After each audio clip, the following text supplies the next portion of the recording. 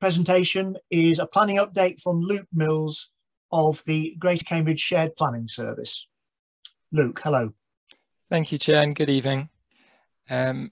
Should have some slides in a moment. Catherine, if you're happy to pop those on the screen, please.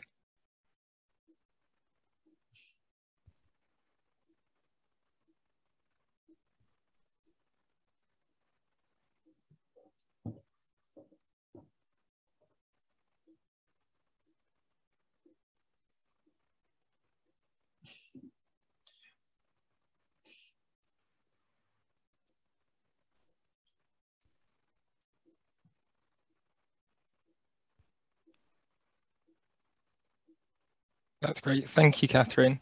Yes, so good evening, everyone. I'm Luke Mills, a relatively new member of the Strategic Sites team at the Greater Cambridge Shared Planning Service. Since starting in January, I've been dealing with a number of applications and related delivery matters at Northstowe phases 1 and 2. Next slide, please. So several of us in the Strategic Sites team are currently handling applications across Northstowe, and I've sought to pick out some of the key recent ones in this presentation. Next slide, please. So going over a little bit of the same ground that Dean did, so apologies for that, but I will be quick. At the South Cambs Planning Committee meeting on the 28th of January, Council has resolved to grant outline planning permission for phase 3A. The red line on this map shows the extent of the site. I appreciate it's slightly fine, may not be very clear. It shows the site mostly on land between Oakington to the south, Longstanton and Northstowe phase 2 to the north, and the guided busway to the east. The Section 106 agreement is due to be signed soon, which will secure a significant package of obligations, including affordable housing, infrastructure, and associated funding. Once signed, the permission will be issued, thereby establishing the principle of development for up to 4,000 homes, 2 primary schools, a local centre, mixed-use zones, open space, and landscaping. The detailed design of the development will be confirmed through subsequent reserve matters applications. Next slide, please.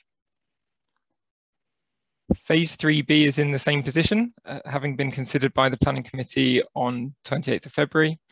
This map shows the extent of the site between Longstanton to the south, the guided busway to the north, and Northstowe phase 1 to the east. The development includes up to 1,000 homes, a primary school, a mixed-use zone, open space, and landscaping.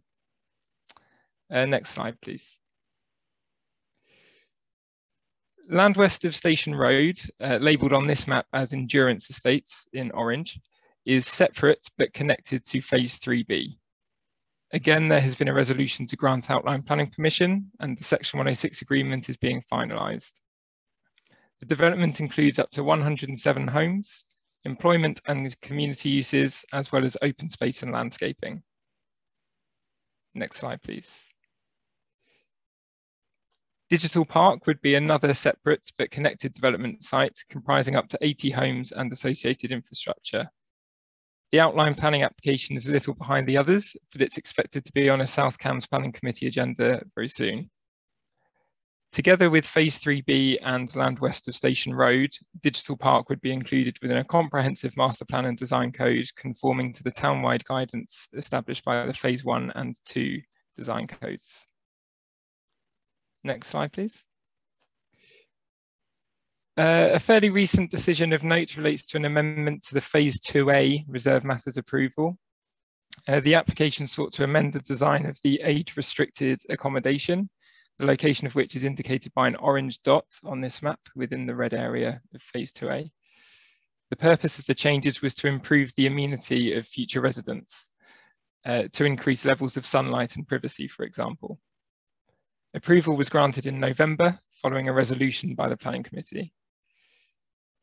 Next slide, please.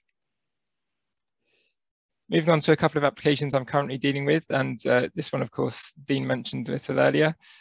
So this planning application was submitted in February for a temporary heritage centre next door to Homes England's offices at Northstowe House. The centre would house and display artefacts from archaeological digs associated with the A14 upgrade and development at Northstowe. The RAF Oakington collection currently in Longstanton would also be displayed. The temporary permission would expire after 5 years, and the site would subsequently accommodate residential development in accordance with the designs for phase 2. The consultation deadline is the 1st of April, and the decision is due to be made under delegated powers by the 11th of April. Next slide, please. On phase 1, a reserve matters application was submitted in December to seek approval for the design of a play area off Eagle Way. The consultation on the application highlighted a few detailed issues that need to be addressed. The applicant is now working on these with a view to amending the proposal. As things stand, a decision is due to be made under delegated powers by the 15th of April. However, this date may yet be extended, or the application could be withdrawn and resubmitted to address those changes. Next slide, please. So while there are several other applications being considered, that wraps up my overview of some of the main ones. I hope you found that helpful. There was a question that was submitted before the meeting, which I was going to ask my colleague Tam Parry at the County Council to answer. Chair, would you like me to read out the question for context? It's quite long, but I'm sure I can read through it fairly quickly. Yeah, yes, please do. Please do, Luke. Good stuff. So the question is as follows. It's, at the moment, Stirling Road is unfit to receive increased traffic. The road is muddy when it rains, all cycle paths are blocked by parked cars, and pedestrian crossings are not respected and cannot be enforced. This is a road used by children daily to commute. With an imminent increase in traffic on this road from the south access to Northstowe, there is very high risk for accidents. What steps are the local authorities taking to improve the road safety and allow for safe passage of bikes and pedestrians? Would an extraordinary adoption of Stirling Road by the council help to improve enforcement of highway code and ensure safety standards?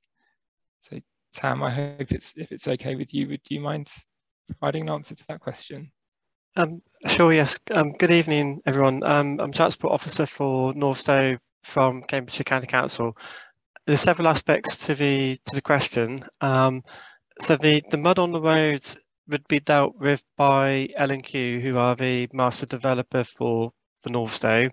The cars parked on what will become the cycle paths, that is a feature on many of the primary streets within Northstowe. And it's partly because the streets have not yet been completed by L&Q, and they're not able to complete the streets because the roads have been used for construction lorries. So we're not in a position to be able to finish the roads off because they would be damaged if they were finished now by the construction traffic. Because of that, the roads can't be completed until the construction has been finished for phase 1. So that's roughly around about 2024, 2025 time. At that point, the County Council will then adopt the streets, and they will have completed cycle paths on them with double yellow lines. So if anyone does park in the cycle paths, then hopefully if South Cambs continues getting its enforcement powers from the government for parking restrictions, then we will be able to ticket cars in the cycle paths, because obviously people who live in on the primary streets, they've got parking that at the moment they're just not choosing to use that parking that they've got. The other issue is pedestrian crossings not being observed. They are only advisory, unfortunately, because the roads aren't adopted and there's not any formal crossings in place. When the roads are completed, there will be humps, ramped crossings. So the nature of the humps will hopefully encourage vehicles to slow down and give way to pedestrians crossing the road. Don't have any plans for zebra crossings or anything formal. So I hope that's helpful, Luke. Thank you. Thanks, Tam. Okay. Luke, whilst Tam was speaking, well, I've got a question and a comment. The comment was from Hugh Venables and is really, I think, more for Tam, and that is the comment is that parking in bike lanes also blocks sight lines at junctions onto Stirling Road, increasing risk to cars and cyclists. Yes, he's right, isn't he? So yes, so the message to anyone who lives on the primary streets, you've got parking around the back, perhaps that's where you would like to park your car, but obviously it's more convenient out the front, and you like to see your car when you look out the front window. Most people do for some reason. So, you know, it's your choice, but we can't, as a highway authority at the moment, do anything to prevent that from happening, I'm afraid. Right. A question, another comment. Well, it is a question from Vasilis. Why increase traffic then for 3 years on an unsafe road? This arrangement actually is not uncommon for big developments.